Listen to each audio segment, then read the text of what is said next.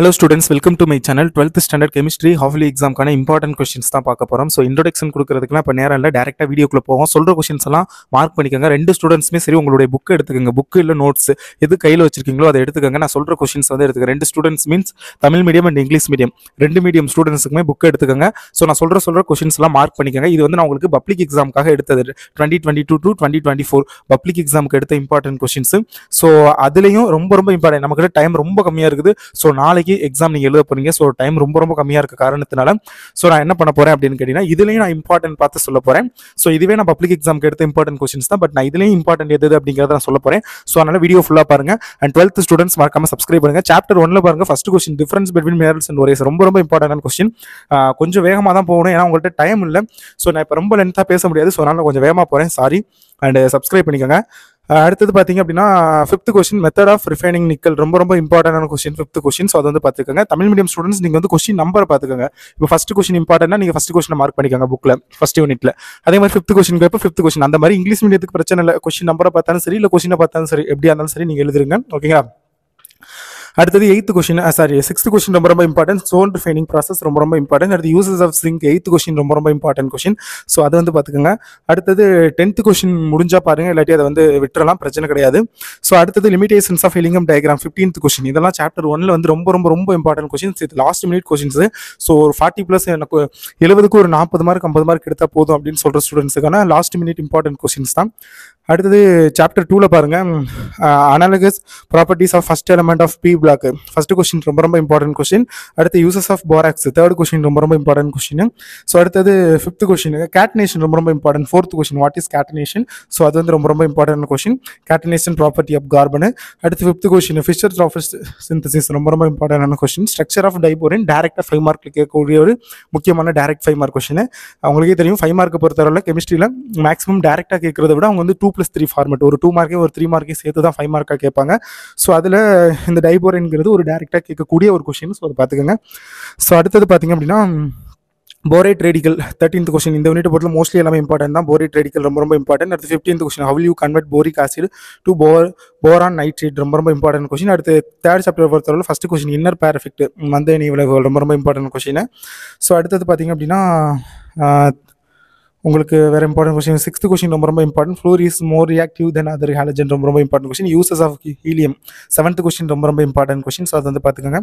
அடுத்தது chlorine in the laboratory 10th question, how will you prepare chlorine in the laboratory ரொம்ப important question. Sulphuric ஆசிடோட uses ரொம்ப important question 11th question. Maximum uses question எல்லாமே ரொம்ப important தான். அடுத்து ஆர்கனோட uses ரொம்ப important question 15th question. So இதெல்லாம் வந்து பாருங்க சாப்டர் 3ல. அடுத்தது சாப்டர் 4 அப்படின்னு பார்க்கல பார்த்தீங்க அப்படின்னா, inner transition elements 3rd question ரொம்ப இம்பார்ட்டன்ட் கொஸ்டின். அடுத்து preparation of potassium dichromate 6th question ரொம்ப இம்பார்ட்டன்ட். அடுத்தது 7th கொஸ்டின், லாந்தனைடு கான்ட்ராக்ஷன் என்றால் என்ன, அதோட எஃபெக்ட், அதன் விளைவுகள் என்ன ரொம்ப இம்பார்ட்டன்ட் கொஸ்டின். அடுத்தது பார்த்தீங்க அப்படின்னா, இதில் வந்து 11th கொஸ்டின் பார்த்துக்கோங்க.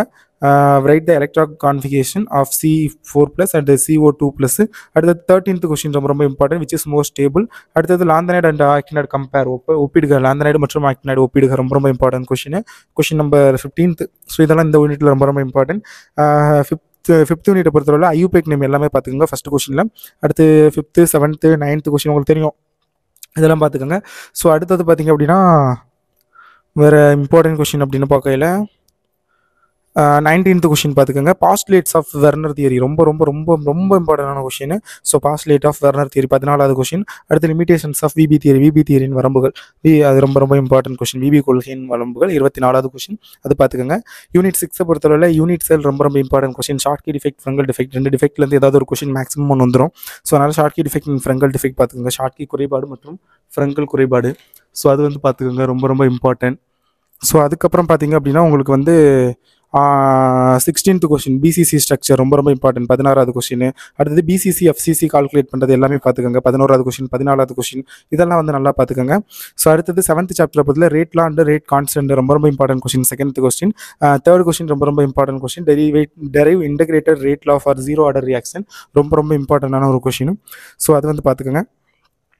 ஸோ அடுத்தது பார்த்தீங்க அப்படின்னா, வேறு இம்பார்ட்டன்ட் கொஸ்டின் இதில் வந்து 2 examples of zero order reaction 16வது question ரொம்ப ரொம்ப இம்பார்ட்டன்ட். ஆக்சுவலி இது எல்லாமே ரொம்ப ரொம்ப இம்பார்ட்டன்ட். உங்களுக்கு நான் பப்ளிக் எக்ஸாமுக்கு எடுத்த most important questions to core 60+ out of 70. 70க்கு 60+ எடுக்கிறதுக்கு எடுத்தப்பட்ட ஒரு இம்பார்ட்டன்ட் கொஸ்டின்ஸ் தான் இது. பட் இப்போதைக்கு இது வந்து 40+ தான் நான் சொல்லிக்கிட்டு இருக்கேன். ஒரு 40-45+ வரும் இதெல்லாம் படிச்சிங்க அப்படின்னா நான் சொல்கிறது. இல்லை இதில் உள்ள எல்லாத்தையுமே வீடியோவில் பார்த்துக்கிட்டு தானே இருக்கீங்க. எல்லாத்தையுமே படிக்க முடியாது, பட் படிக்க முடிஞ்சது அப்படின்னா வெல் அண்ட் குட், கண்டிப்பாக 60+ எடுக்கலாம். ஓகே, அடுத்தது இதில் வேறு 22 மட்டும் பார்த்துங்க. அடுத்து சாப்டர் 8 வந்துருங்க. சாப்டர் 8ல் வந்து 1, 2, 8, 9, 10, 11, 12, 13 எல்லாமே ரொம்ப ரொம்ப இம்பார்ட்டன்ட் தான்.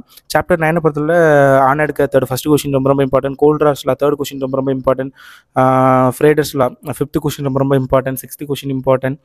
ஸோ அதெல்லாம் பார்த்துக்கோங்க. நார்னஸ்ட் ஈக்குவேஷன் ஒரு கன்ஃபார்ம் கேட்கக்கூடிய ஒரு கொஸ்டின் 24 கொஸ்டின், அது வந்து பார்த்துக்கோங்க. இதெல்லாம் ரொம்ப ரொம்ப இம்பார்ட்டன்ட்.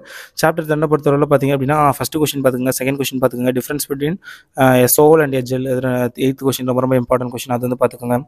எம்யூல்சனோட யூசஸ் 15th கொஸ்டின் ரொம்ப ரொம்ப இம்பார்ட்டன்ட், பார்த்துக்கோங்க.